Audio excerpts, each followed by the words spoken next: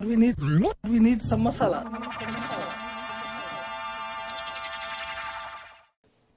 We're making radical changes now in the amount of power used at the Phoenix.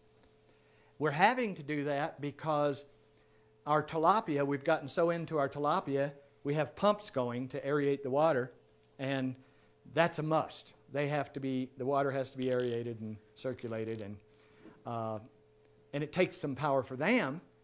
And that's one of those situations where it's put us in a pinch. We've either got to buy more panels or get smarter. And it just turns out that it's easy to get smarter in the last 6 or 8 months because LED lighting is really getting out there. We took a 50-watt lighting situation and brought it down to 5 watts. That's like 10% of the power. The new houses are going to be all LED. We're going back and retrofitting the old houses. You can, because see it, the bulk of your load of electricity in one of these buildings is lighting at night. You know, a little bit for a computer. And how was the shower? I took a bath. All right. It was the most awesome bath. I was cradled by the earth. All right. Good for you. We need the water. We need the water to flush. Now some people can use the toilet. I was working with Earthship, like we were working together, and I wasn't polluting the planet. All right. For the first time ever when I've taken a bath. It was just incredible.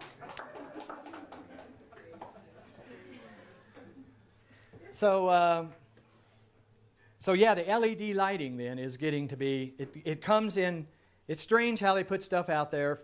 It kind of works against us a little bit because the best, easiest to find LED lighting is AC. And they do make DC, but it's only 12 volt. They make a few 24 volt DCs, and that's what we use in these buildings. So for us to keep our lighting, some house lighting, emergency house lighting, not on the AC inverter, we do have to use compact fluorescents. And see, compact fluorescents were a big thing. They would cut it by 70% or something like that. But now maybe they cut it in half or whatever. They're much more efficient than a regular incandescent bulb. But the LEDs are phenomenal. And they're getting to the point where they put them out. They make a lot of light now too. So we're switching the whole Phoenix, which has taken us a while, over to LEDs. All of the new buildings will be LEDs. So we're moving in the direction of cutting down the power use even further. And see, a normal house, you can go into a normal house and put in LEDs these days. But still, this power system is small because the Earthship doesn't need much power. And it used to be, you would even see in some of the older buildings a slot for a generator because the backup generator just plugs in and charges through the system to the batteries. We don't even do that anymore. At the Phoenix, we have had done that recently because of the tilapia, but now we've got the LEDs happening, and they're already more than compensating for the extra pumps for the tilapia. And so we don't use backup generators. We don't even prescribe them anymore in a regular home. Because the power system is set up with safeguards, so you can't really screw it up, and LED lighting, and just a minimal use of power. And that makes you and still, that minimal use of power, the power system ends up costing still $25,000. And the nature of the building is, these buildings actually cost, say, 15% less than equivalent conventional buildings, equivalent quality conventional buildings. But then you throw in the power, water, and sewage, that brings you up to the same or maybe 5% more. So it is the systems that make these buildings cost at least the same as conventional housing, but they make it so you have no utility bill. And having no utility bill is one thing. You know, having a house like one of the global models that we're selling, we're guaranteeing to the realtor, if these people that buy this house in the first 5 years have over $100 a year utility bill, we'll pay it. That's how sure we are. So that's where it's at, it's a savings in money, but it's more than a savings in money these days because it's a security. You're in a home that you're not, if the economy crashes, is your power going to go out? If there's a fuel shortage, is your power going to go out? not in a home that's independent. And I push the concept more than anything. In other words, maybe there are other ways to do all of this. I don't know who's doing it, but I welcome any of it. The point is be off of the grids, not just to be cheaper, but to be more secure. And then, of course, that ends up translating into carbon zero and a soft footprint on the planet of people. The planet could support, 50 times as many people as are on here now if they were living. If they were living in a way that enhanced the planet. Like a lot of answers I get for my own thinking are from trees. Like trees basically enhance the planet. They grow here, they drop their foliage and make dirt soil for new trees. They have their own photosynthesis. They have their own absorption of nutrients from the soil. They simply, and plus, they just make the planet better. They put out oxygen, and take in CO2, which fixes the planet so that mammals have a better situation because they need oxygen. And so the trees are actually almost the guardians of the planet. And we're, of course, lunching them right and left, the rainforests and everything. But you never hear anybody say there are too many trees. The trees are really the model citizens of the planet. And we're trying to make humans do the same as trees do in terms of just logic. I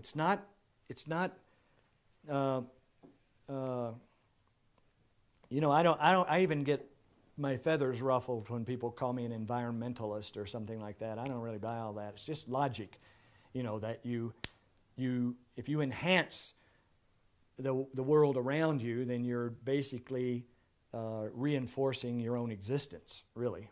And so that's kind of the logic that's behind these buildings. And so the buildings are aimed at treading softly on the planet and needing less. But it doesn't mean, you're doing without anything. It means that you're strategically gathering what you need. And that's the way this power system is set up. So if you have over 275 sun days a year, I suggest staying with PV panels and maybe experimenting with the thin film stuff. We are, and we'll be putting it out on the website, what we learn and all that kind of stuff. Yeah. Have you got a hold of the thin film? We got some in, and what we did is in the Phoenix, when you go there, you've been there, I think. Oh, great. Yeah. The tilapia pond last fall got below 60 degrees in the water is lethal for tilapia. They're a tropical fish. So we were just getting ready to have a fish fry, and all our fish died. And it was because the water got down to 58 degrees. So this year we got a swimming pool collector, and it's got a thin film panel powering a little submersible boat village pump that shoves the water, whenever the sun's out, it shoves the water through the collector, and it comes out. It's probably just going to bump the water up enough to keep it above 60 degrees. It's working. And so we got a thin film solar panel to do that. And we observed the other day, it was cloudy. The pump was still working. So it's like, with the typical panels, the pump would just go off. Right. So the thin film solar panels, everybody poo-poos them because they're not near as efficient. It takes more area for this amount of wattage than it does for the actual full-on panels. But who cares? Area. The thing is, they make power in cloudy days. So what's the price comparison on the two? It ends up per watt being even a little less expensive. Right. It's just they say they're not as durable for lasting forever. They're not as efficient, and so because everybody's out for in the real world out there. They need massive amounts of power to run their massive houses that have massive demands. The first thing on any level of survival is reduce your demands first. Then, if you're going to Everest on a trek, are you going to take your grand piano with you or not? Do you make a decision? Well, I want to stay alive up here, so I really don't think I'm going to take my grand piano. And so the future is kind of a trek, really, for people to deal with the future. So you're designing your life down. Again, you're not doing without. You're just what's logical for you to take to Everest, what's logical for you to take into the future. So, the buildings are designed down, and it turns out that we can power them fine with a minimal power system. So that's kind of the rationale behind the overall design of the system. Then there are things like, okay, to stay into solar panels for a minute, I mean, like, if you do use wind, we are developing in the history, whether Kirsten showed it to you or not, I don't know. We had vertical axis windmills. We actually had one spin for 25 years with no maintenance. That's decent. Pillow block bearings, real basic. Sure, it's not as efficient as these little propeller ones, but the propeller ones are down every year. In other words, look at the overview. People tend to just go away from something if it's not as efficient. But look at it over time. Add the element of time to any decision that you make, and it's going to vastly change your mind on things. I mean, as a matter of fact, add the element of time to the whole concept of fossil fuel. You know, it's going to vastly change your mind on whether to even participate in fossil fuel to any degree or not. So every decision that you make should be adding the element of time. So we are playing with vertical axis windmills that will be durable, that will last 25 years, that put out a little power. They're fun. It's fun to be setting, I've done it, to be setting at night, watching a vertical axis windmill pump power into your batteries. And, you know, so then if it's raining, you're happy, you're getting water. If it's sunny, you're happy, you're getting power. If it's windy, you're happy, you're getting power. It's like you're happy all the time. You're always getting something from the world around you. It's no more rainy day issues. But solar panels, then, another thing to talk about with them is you'll see all kinds of different aspects of this all over the community.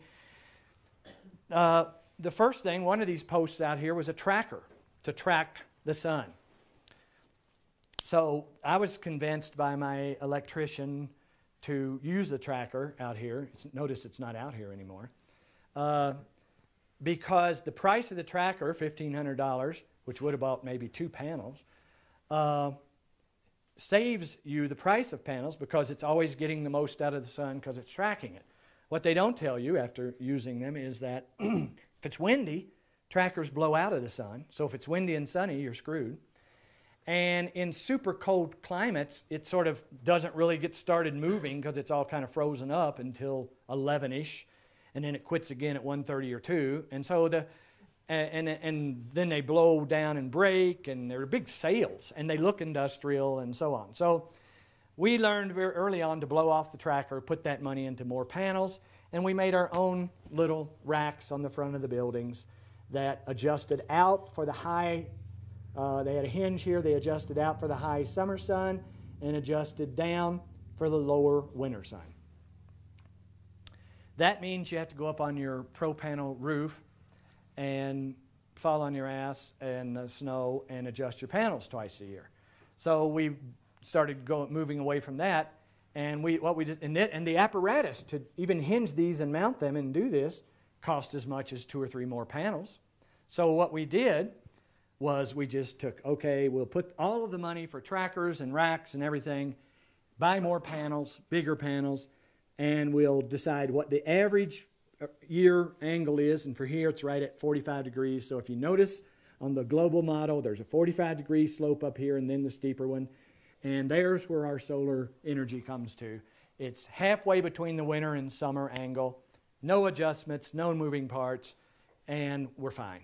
In other words, all of this tracking and high-tech stuff just costs money and is maintenance. The less technology you can get into, I mean, we're definitely using high technology. We're solar panels and inverters and things, but just keep it simple, and you keep the maintenance down, you keep the price down, and it works fine. We put all the money into panels. We do not do tracking of any kind, winter, summer, or morning, evening, night, whatever. So that's definitely the story on panels. We need some masala.